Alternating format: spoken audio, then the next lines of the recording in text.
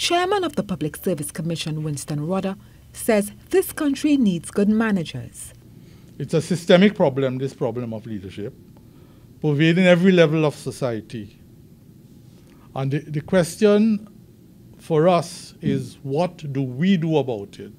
Mr. Rudder was speaking to a group of permanent secretaries who gathered at the Service Commission's headquarters in Port of Spain to receive their instruments of appointment. Poor leadership ruins economies, undermines institutions, and ultimately causes the demise of nations.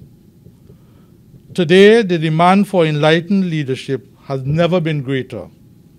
Among those who received their promotion letters were Permanent Secretary in the Office of the Prime Minister, Jacqueline Charles, and Chief Personnel Officer, Dr. Daryl Dindial.